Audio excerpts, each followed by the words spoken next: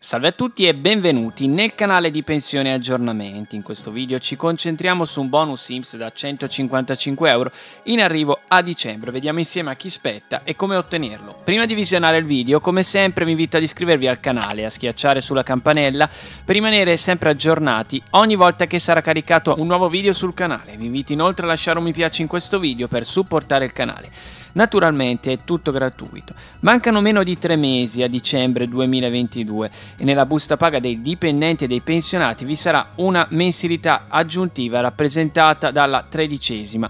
Inoltre ci sarà anche un bonus in più sul cedolino di dicembre pari a 154,94 euro. Si tratta della maggiorazione che nello specifico spetta a tutti i pensionati che ricevono il pagamento dall'INPS e dall'ex ENPALS, quindi titolari di pensioni che derivano dalle gestioni private, e vedranno dunque riconoscersi nel cedolino di dicembre questa somma in più. La maggiorazione di 154,94 euro però, attenzione, non spetta a tutti, vi sono come sempre alcuni requisiti reddituali da rispettare. L'INPS paga tale somma di 154,94 euro solo se l'importo della pensione risulta inferiore al trattamento minimo e se sono rispettate alcune condizioni reddituali specifiche. A beneficiare del trattamento sono tutti i percettori della pensione INPS collegata ad una gestione privata, ad esclusione delle pensioni collegate alle prestazioni previdenziali. I percettori di invalidità civile, pensioni e assegni sociali non potranno ricevere la maggiorazione. Sono inoltre esclusi dall'importo aggiuntivo anche i soggetti che percepiscono pensioni supplementari, indirizzi di commercianti, pensioni e assegni degli enti creditizi e dei dirigenti d'azienda, pensioni internazionali non tassate in Italia. Il trattamento annuo minimo che è riconosciuto ai pensionati è di 6.695,91 euro.